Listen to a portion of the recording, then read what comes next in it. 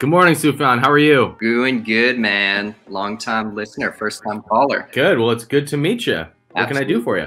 So, I'm at like an interesting transitional space. Had a business that I was working on with a partner over the last year or so, and it's kind of become obvious that it's just not a good partnership. So Cool. So a couple questions. First of all, why didn't the last partnership work out?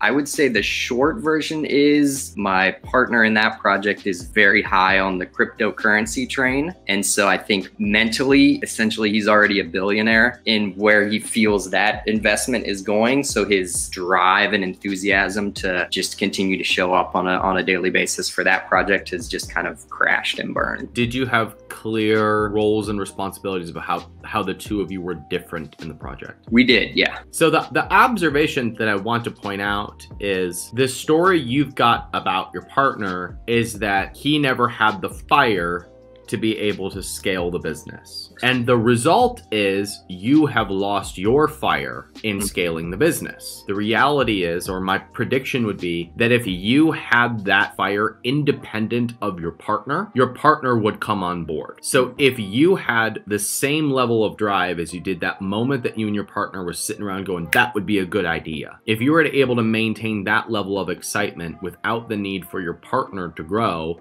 or to do anything, the business would follow your lead, and so would your partner. Now, the reason why I bring that up and talk about that is because we tend to bring our past expectations of partners into new partnerships. So your tendency is to wait for someone else to maintain the momentum for you to keep your excitement. There's nothing right or wrong about that. It probably makes you a more communal leader than a out in front leader, which is my type of leadership for the most part as well. If you're aware of that, then you can be okay with the fact that some of your partners or the people that are in the business will have periods of high excitement and low excitement. Your job is to maintain a consistent level of growth and excitement regardless of what other people are doing. So for you, the big question is, what project do you pick that is exciting, motivating, and big enough for you to maintain that level of focus and excitement so that you're in that position to be able to grow consistently for a very long time?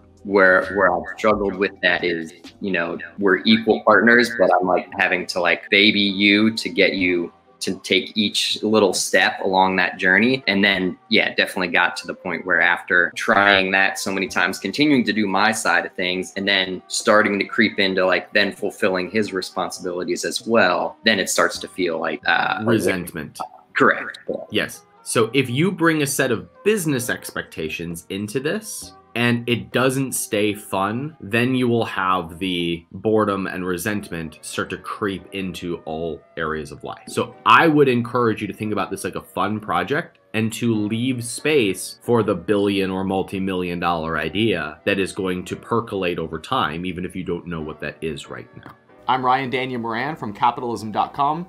We help entrepreneurs build seven-figure businesses. When you're ready for us, we'll be ready for you. And you can start your journey at capitalism.com/start.